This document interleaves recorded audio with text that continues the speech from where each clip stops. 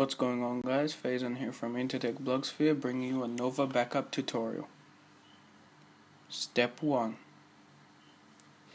Go to the website in the description and download NovaBACKUP. This is going to be a trial, but just fill in your information and download. Step 2.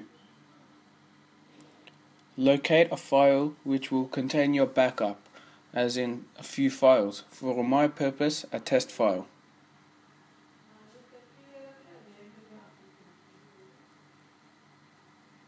Step 3. Locate and launch NovaBACKUP. Just click OK since I'm using a trial.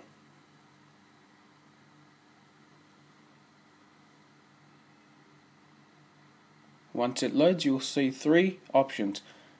Click the first one, known as Express Wizard. From there, you'll find another three options: Backup, Restore, and then click Backup, Local Backup. From there, you'll see All Files, Documents Library, Custom Selection. All Files is to back up your whole computer, Documents Library is to your library, and Custom Selection. For my purpose, Custom Selection. From there, choose the files you would like to back up.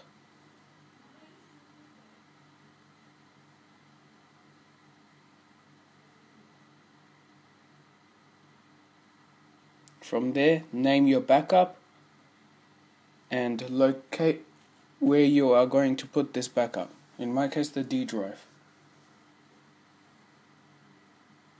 From there, you can schedule automatic backups, but in my purpose, I'm going to disable this feature. From there, you'll receive a backup summary which will tell you all the information. Step 4. Run the process, and for viewing purposes, I have sped this up quite quickly.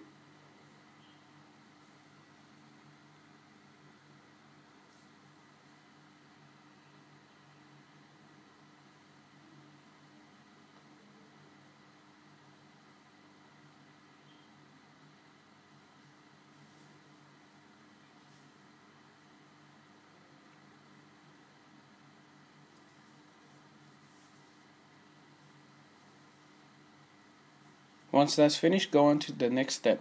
Step 5. Locate the folder which the backup was placed and check it is there. It will be under the NDB file.